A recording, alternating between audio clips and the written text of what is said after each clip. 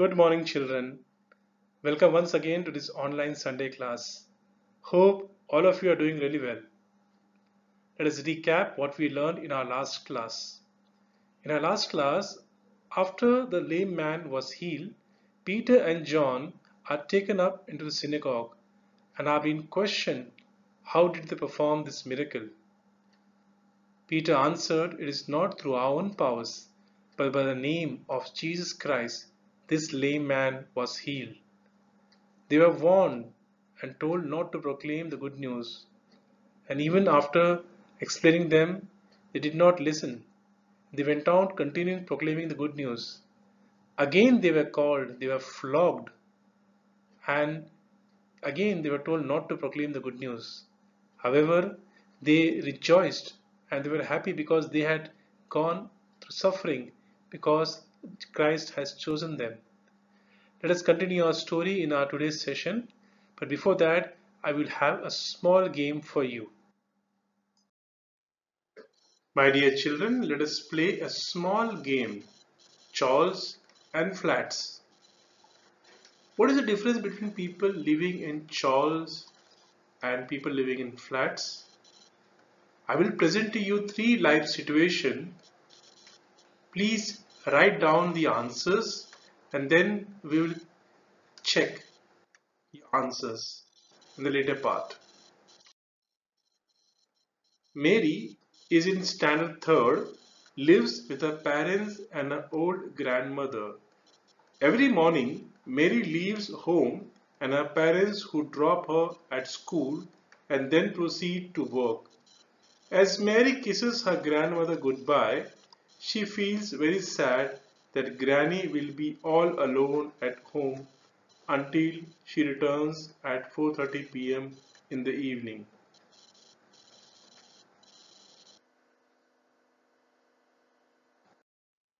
In the second life situation, there is a wedding in the family. The relatives have been invited and three families from their village in Goa have come to Mumbai for celebration. Each family has four members to be accommodated. How will the family in the chawl and the family in the flat respond to the situation? Can you write down? In the third situation, the World Cup match finals will be telecasted live at 2 a.m. in the morning. Children are all set to watch the match. Many elders in the home do not like cricket and will not like to be disturbed at any cost. How will the family in the chawl and the family in the flat respond to the situation? Discuss and write down. These are some of the answers for the three life situations which we discussed. I hope most of you have got the answers right.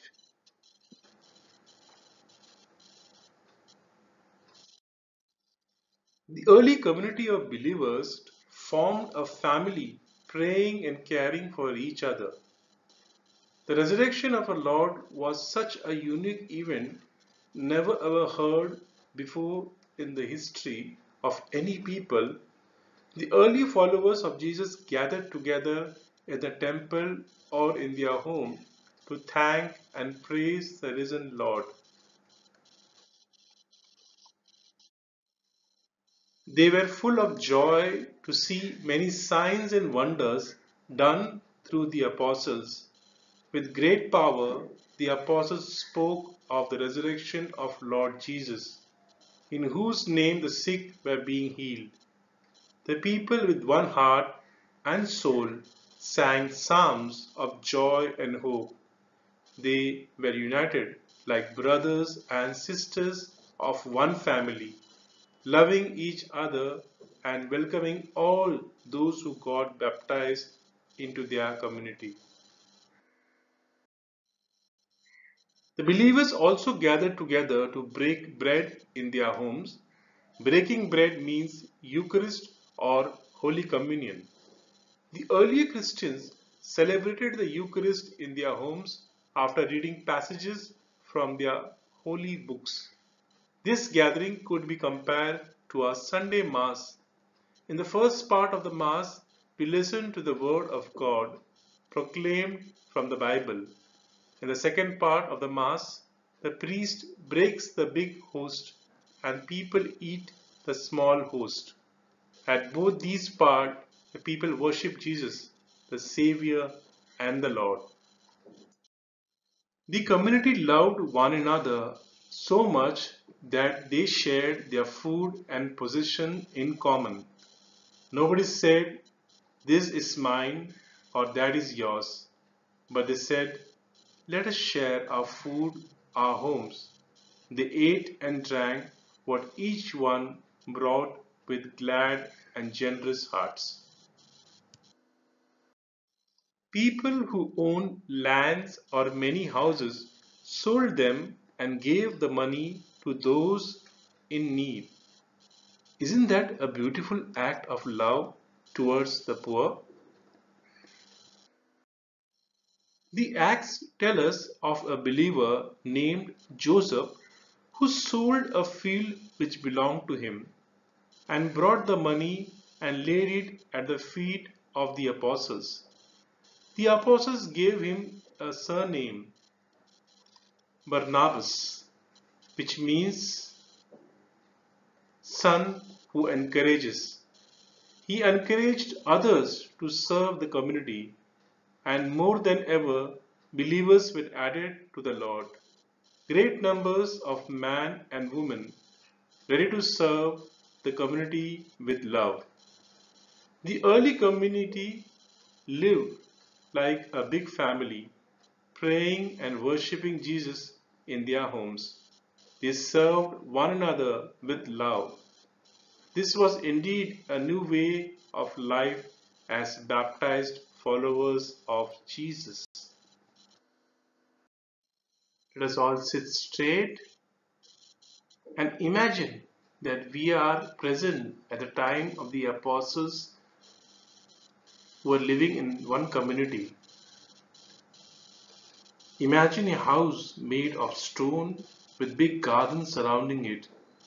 Picture olive trees and cypress trees in a cluster in one part of the garden.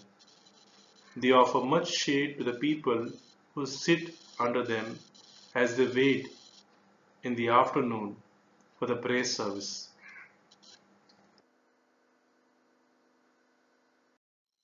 Just then, Peter and John and James enter with a new group of people and all stand to welcome them. The apostles greet the people, calling them by name, asking about their health, their work situation, etc. Then Peter points to the new group of believers who received baptism just the day before. All the people greet the new group, embracing them, saying, "Peace of the risen Lord be with you." Let us close our eyes and take your place on the green grass outside the house. Be attentive now to what Peter is going to say to the community. All the people of Israel then are to know for sure that this Jesus whom you crucified is one that God has made Lord and Messiah. Jesus is the one of whom the scripture says, "The stone that the builders despised turned out to be the most important of all."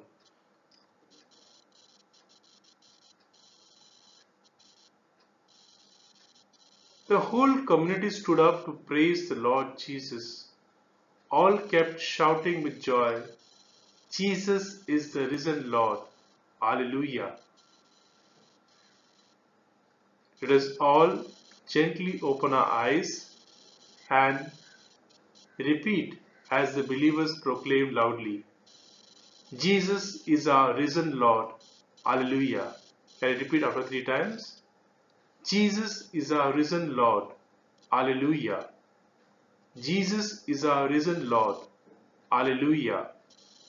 Jesus is our risen Lord. Alleluia.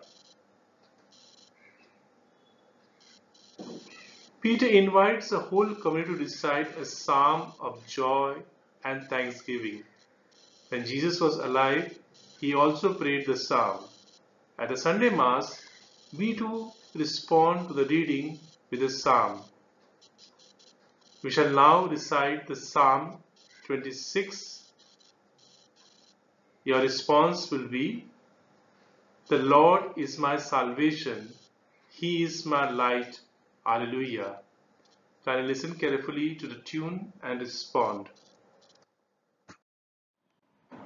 Our response for Psalm shall be, "The Lord is my salvation. He is my light. Alleluia." Please repeat. The Lord is my salvation. He is my light. Alleluia. The Lord is my light and my help. Whom shall I fear? The Lord is the stronghold of my life. Before whom shall I shrink? Our response: the Lord is my salvation. He is my light. Alleluia. I am sure I shall see the Lord's goodness in the land of the living. Hope in Him, hold firm and take heart. Hope in the Lord. Our response: the Lord is my salvation. He is my light. Alleluia.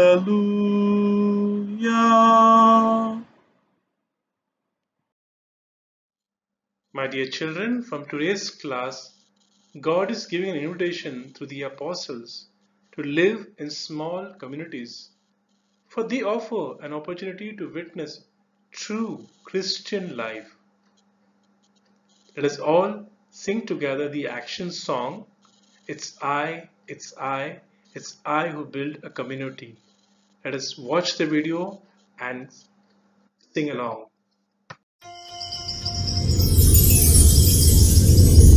It's me, it's me, it's me who builds community. It's me, it's me, it's me who builds community. It's me, it's me, it's me who builds community. It's me who builds community. La la la, roll over the ocean, roll over the sea, roll over the ocean in the deep blue sea. Roll over the ocean, roll over the sea. Go and do your part and build community. It's you, it's you, it's you who builds community. It's you, it's you, it's you who builds community. It's you, it's you, it's you who builds community. It's you who builds community. La la la, roll over the ocean, roll over the sea, roll over the ocean and the deep blue sea. Roll over the ocean, roll over the sea. Go and do your part and build community. It's us, it's us, it's us who builds community. It's us, it's us, it's us who builds community. It's us, it's us, it's us who builds community.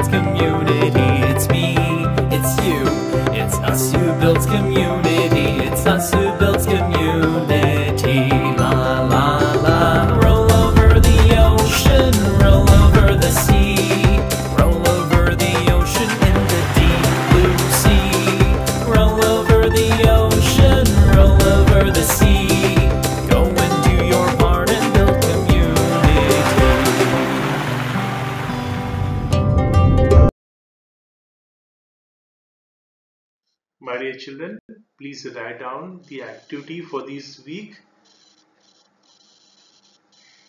How many small Christian communities, SCC or BCC, are there in our parish?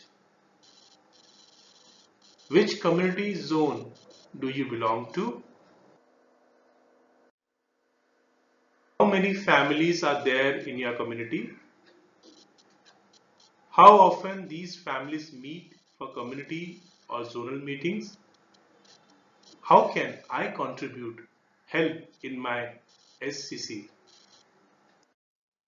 Dear children, I hope you liked and enjoyed today's class. Thank you for your participation. Take care and God bless you.